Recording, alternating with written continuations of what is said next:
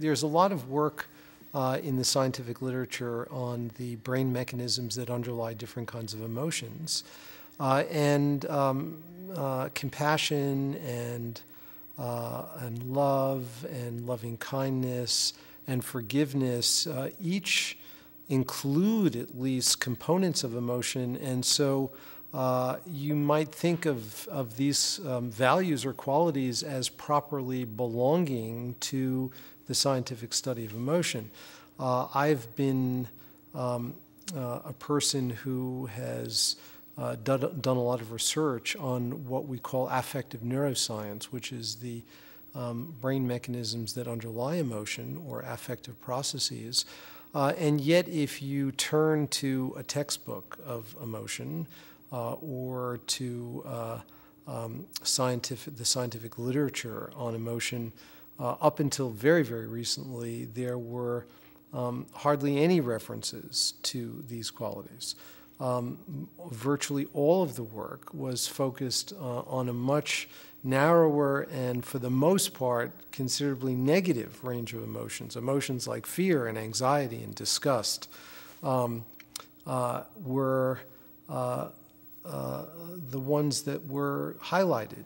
And so we decided that there is absolutely no reason why one could not harness the rigor and the tools that had been so effectively honed in the study of these negative qualities of mind and turn our attention to virtuous qualities.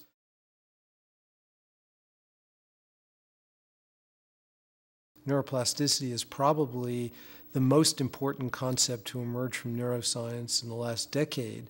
And simply put, it refers to the idea that more than any other organ in our body, the brain is built to change in response to experience or in response to training.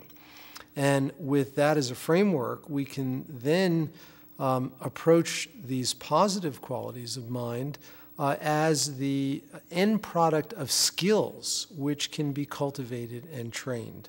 And so the notion that a person has a fixed level of compassion or of kindness really flies in the face of everything we know about the brain.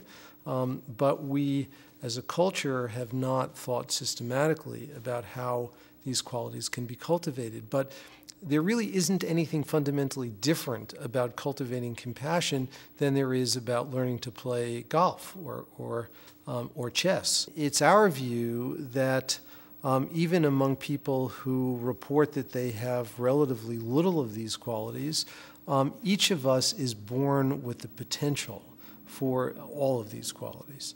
And it's something that through training can be cultivated. And many of the world's great contemplative traditions have, as part of their set of practices, techniques to cultivate these positive human qualities. And so we've been extremely interested in the use of meditation and other kinds of contemplative practices as vehicles for training the enhancement of these qualities.